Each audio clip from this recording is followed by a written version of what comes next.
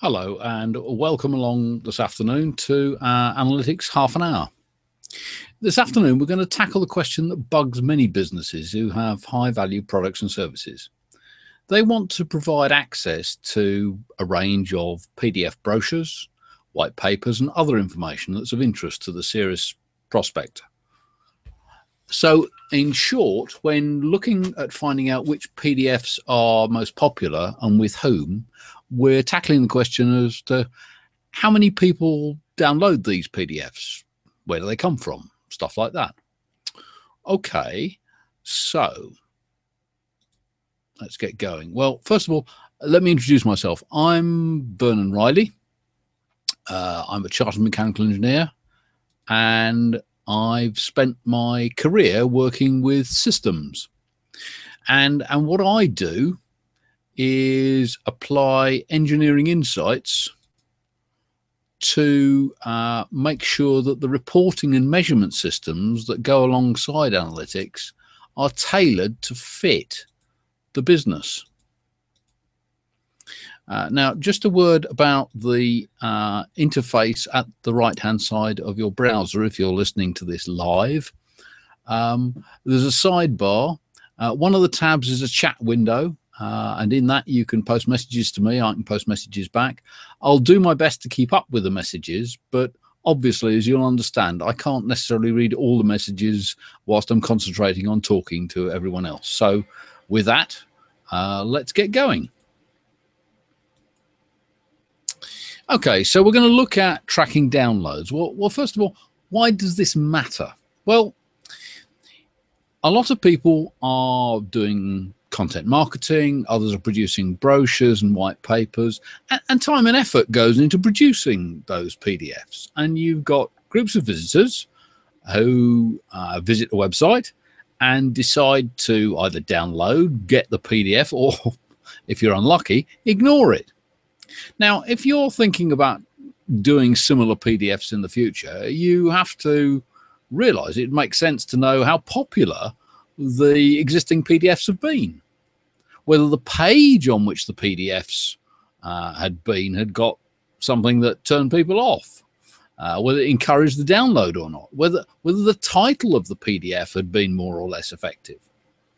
And quite apart from that, it'd be useful to know which products or services your audience was most interested in. So let's suppose you sell multiple products. Product A, product B, product C. And on the assumption that you'd like to sell some of them, it would be useful to know which of these were the most popular in terms of the visitors who wanted to look at the PDFs, the downloads that referred to each of these products. And that's important because in the general sense, the marketing costs for each of these products and the revenues and the profits are going to be different. So this afternoon, we're going to look at the first part of that, the best practice measurement. We're not going to go today into the return on investment. We can do that on a later session. But we'll look at what the best practice measurement would look like in Google Analytics. And by looking at simulated real data, you'll be able to imagine just how powerful this kind of information could be if it was applied correctly to your business. So let's get going with an example. Okay, now what I've done here is I've showed you the user flow on a website. Now the website has been constructed. It's fairly simple, and I put analytics on it, and I've enlisted the help of a robot army.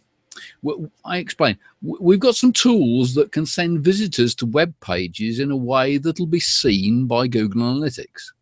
So we can control absolutely what each of these robots do, which pages they go to, and what they do on each of those pages. And it'll be recorded by Google Analytics in exactly the same way as the real visitors on a real website would be. So in our example, they all start by going to a landing page, 487 of them in this period. And in this particular case, all of them, bar one, made their way to the download page. And you'll see there's a red line to the right of the download green bar. Not all of them, however, made their way from arriving on the download page to deciding to download one of the brochures. That would be normal. We do not expect everybody who lands on the download page to download the PDFs. But different numbers downloaded each of the PDFs. And remember, each of these PDFs in our example relates to a different product. So you see, we've designed an example for those who've got a range of products that may have different prices that appeal to different people, and a business that wants to know how to make their marketing spend stretch further. Now, if you sell services, the principle's exactly the same.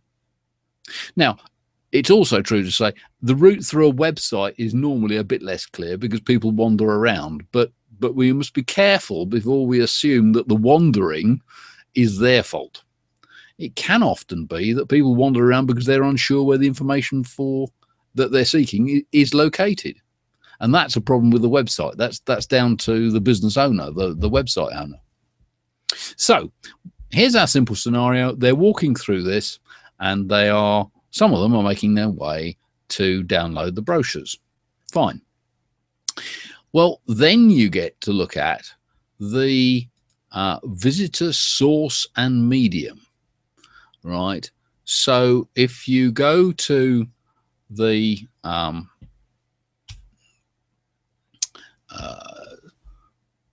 acquisition and you look for source and medium, you see on this example that we've got people coming from a variety of places. We've got some that have come from a shop, an external site, but we've got people who've gone there through email. Now, that, as I'll explain later, is not that common. You often don't see email in any great numbers referred to as a specific source of visitors on a website. And that's because people haven't bothered to put the tags in that it would mean that it would be recorded. But we've got others who've come from google.com, we've got some from LinkedIn, some from face-to-face networking, some from the Trade Association website. You'll see. And the other thing we've got here that is not always the case is we've got some goals configured in Google Analytics. Now, all too frequently, I find that people haven't done that.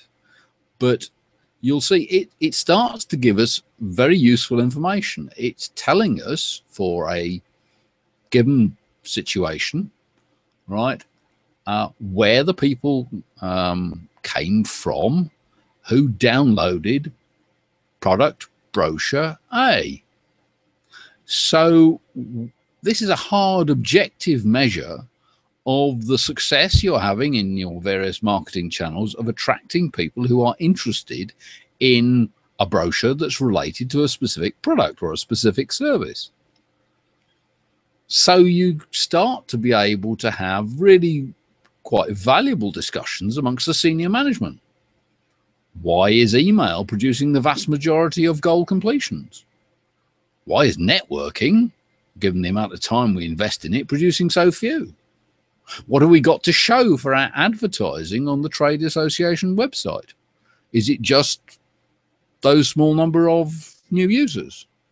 Or are there other side benefits? Why are we not getting more visitors as a result of our activity on LinkedIn? So imagine if you've got a situation where you've got a defined set of PDFs and we've taken care to track that they're being downloaded, and we've put some goals in, and we've made sure that we know where people are coming from, you can look at Google Analytics and it will really give you valuable numbers.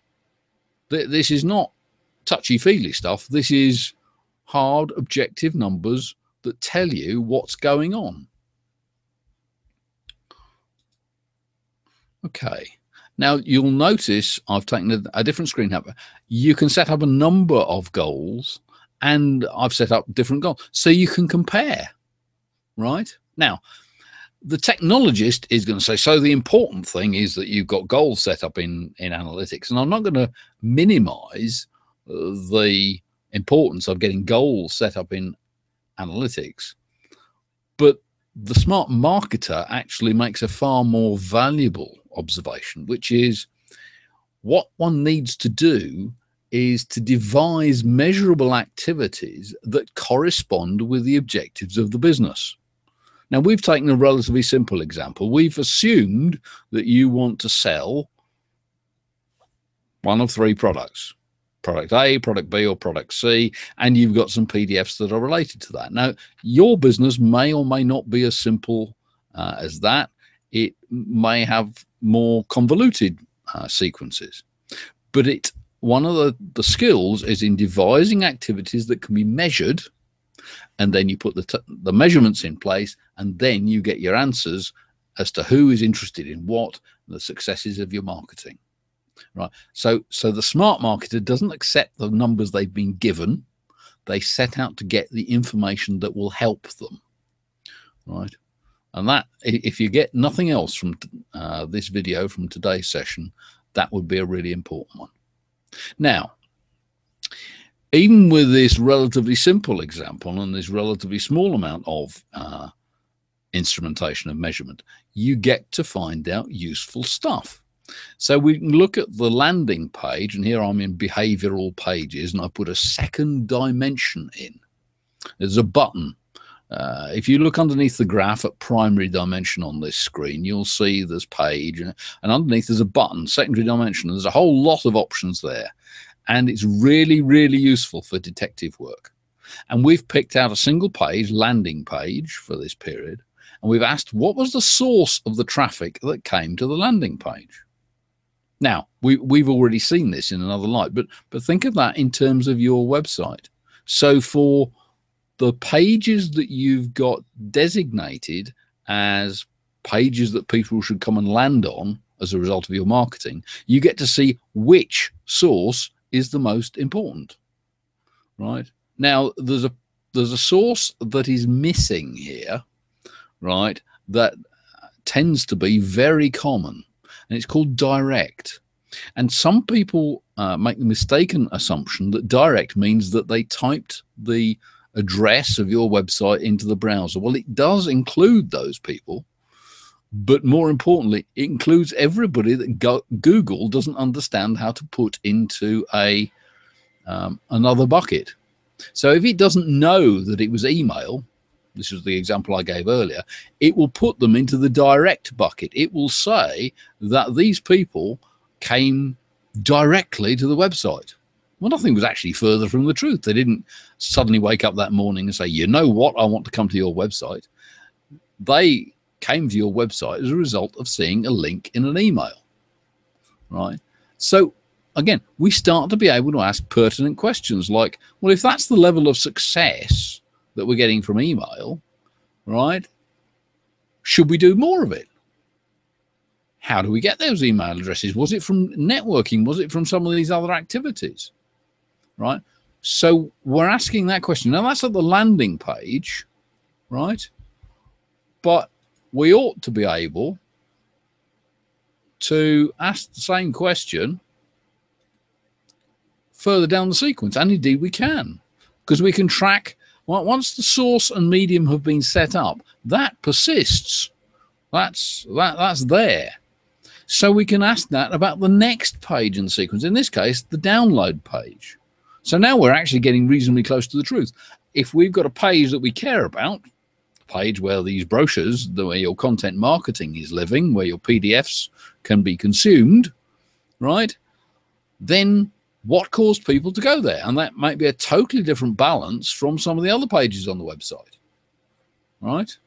So that gets you to the point you're asking even more demanding questions. And we've now arranged, and this is where we had to do a little bit of tweaking, because unfortunately the bits of web technology don't normally measure PDFs. They measure things that they think of as normal web pages, and a PDF isn't a normal web page, sad to say. It would be very convenient if it had been. But we can make Google Analytics measure that. And here we've got the downloads for product C, and we've split them by the source. We're now pretty much at the situation that we wanted to be, which is we've got traceability between the people who came onto the website and the brochure that they wound up downloading. So we start to have a real impression as to which marketing channel produced most people who were most interested in product A versus product B versus product C. Now, I have to tell you, there are some quite big and sophisticated companies out there that wouldn't be able to give you anything like that clarity in reporting as to the success of their marketing. Right? And if you appreciate what this can do, I can promise you, as somebody who works in the area, I mean, I can do the geeky bit. Actually setting your website up, doing the bits to make sure you can measure this, isn't hard. It's more about the business appreciation that says, well, if I do that, then I get these figures out at the end, and then I get to ask some really interesting questions and get answers that will markedly affect and improve the effectiveness of my marketing measurement. So we can identify the origin of the visitors. The visitors were interested in a PDF for a particular product, right? Now, so what have we got in this example? Well, we had our robot army. Well, okay, we did that for the sake of constructing the example. We've measured where people came from. Some of that happens automatically. Some of that you have to be a bit more deliberate about it, and there's help there if you need it. We've got some goals. Again, that takes a little bit of setting up. And we've arranged to measure the PDFs. This is not a big project. This is a very small project in terms of getting that amount of information recorded about what's going on your website, unless you've got thousands and thousands of PDFs. And if you've got thousands of PDFs, the chances are that you can put the code into some standard form that means it automatically applied across everything. So I hope that's been useful. I'd like to get your impressions as to what has been clear, what's been unclear, what you'd like to see more of, what didn't make sense. So if you're listening to this live, I'm going to send you the opportunity to go to a survey and tell us what you thought of this analytics half hour. If there are issues that arise in terms of your website, I'll also send you a link so you can book an appointment and we can have a brief chat about what you'd like to be able to do in your situation. But other than that, I'm going to say thank you very much for coming along. I hope that's been useful. We'll look at the next part of best practice measurement in a couple of weeks. So look out for the emails, and I'll look forward to talking to you then. If you want to catch up with me, I've got a LinkedIn profile that's there on the screen. There's my email, vernon.riley@kksmarts.com, and there's the web address. So with that, we're through with our analytics half hour for today, and I'll look forward to talking to you next time. This is Vernon Riley saying bye for now.